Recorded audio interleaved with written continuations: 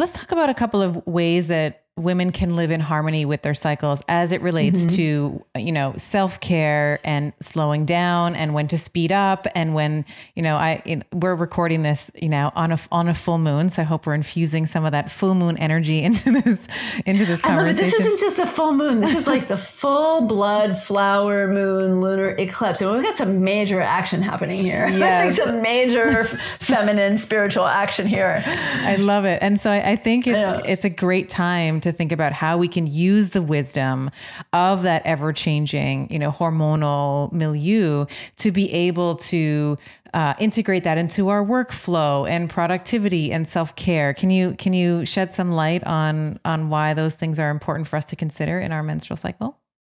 Yes. I mean, we live in a, however you cut it, what's that old James Brown song? It's a man's world. Oh, yeah. And, there's a very, the way our entire culture is set up is really around strive and drive and, taking time off or stepping back or setting boundaries isn't really considered the way to be successful. Listening to our bodies is not considered the way to be successful. We override our bodies all the time with caffeine and in some professions, other stimulants.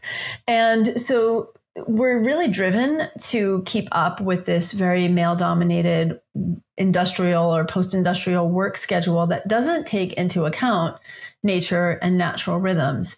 And not to sound woo-woo or biologically reductionist, I'm not saying everyone needs to go into a red tent every month and howl at the moon unless you want to. Tonight would probably be a great night to howl at the moon. Actually, I might just actually have to do that with the coyotes that live out back. But to start to pay attention to that natural cyclic rhythmic biology that we have. And if yours isn't cyclic, that's okay too. If it's irregular, that's okay too. But to start to do what I jokingly call me search instead of research, just start paying attention to what you notice throughout your cycle. I love writing it down.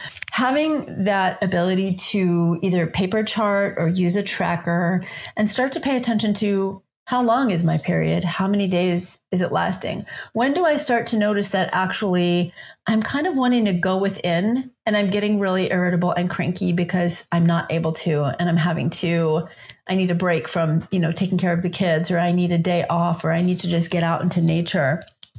And just start to notice, because I think even in noticing, even if you can't not show up at your day job that day because, you have to show up, but noting, okay, I feel different, rather than like, what's wrong with me? I'm tired, I'm cranky, I'm irritable, or having it, externalize where you're acting it out. You can just say, all right, right now I'm wanting to do that and I'm forced to do this. And it's creating a schism between what I need and what I can do.